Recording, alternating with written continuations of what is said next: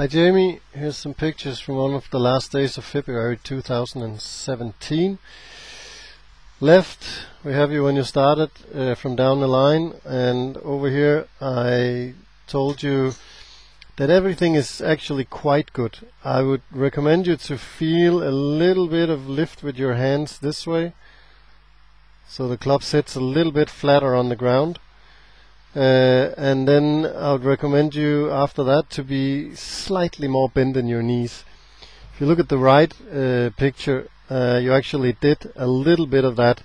It's not that it looks awful much you did it, but it's actually better. And you can also see that your back is, it's okay, there's a slight bend up here, but it's actually also better.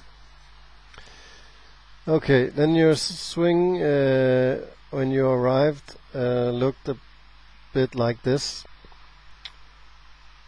Hands moving out, moving away from this line, and the club head moving around and in behind the hands. Instead, we did a drill. This shaft down here was actually on the ground, pointed around 15 degrees or so to the right, and you should feel that you brought your club face in on top of the club face lying down there. And while doing that, I wanted you to show me the back side of your club. See, then your club moves better along the plane line in this segment here.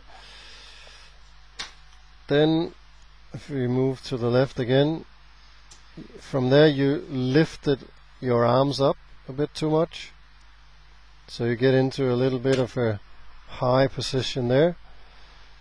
So on the right side I wanted you to feel that you put your arms into a flat position. You can see the face now moving along the line, and it's still just outside the hands at this position.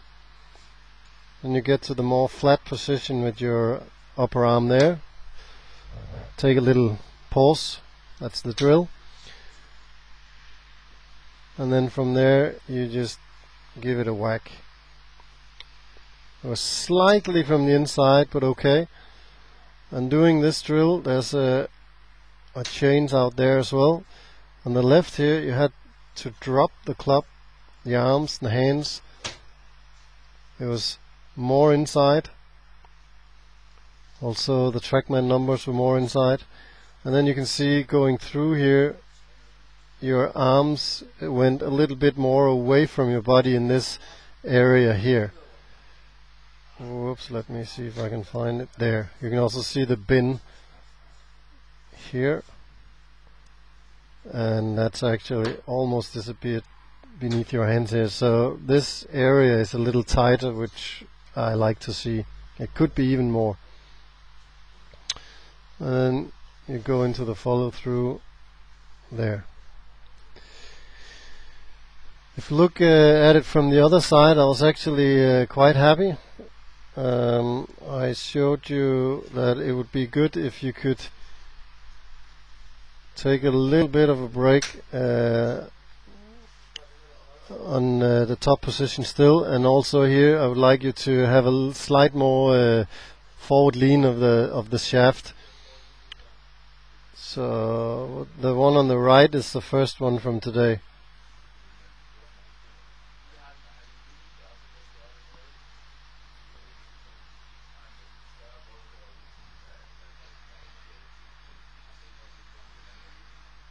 So it's much better than it used to be. Still opening up a slight gap there on the top of the backswing. It would be really good if you could still go a little bit more to the right with the lower body before going forward. There's your impact. Over here on the right we did the drill, and I'm okay that you're swaying a little bit with your lower body because it's the drill, and because of the history of your swing, so it's nice that you over exaggerate a little bit when you do the drill. So now you swing the club in over this line and show me the back of the club standing down there. And while doing that, you'll let your hips follow the club head. And from here you put it into a flat position on top, so your hands are lower, and that means that now you're perfect here. And then it's a matter of letting go.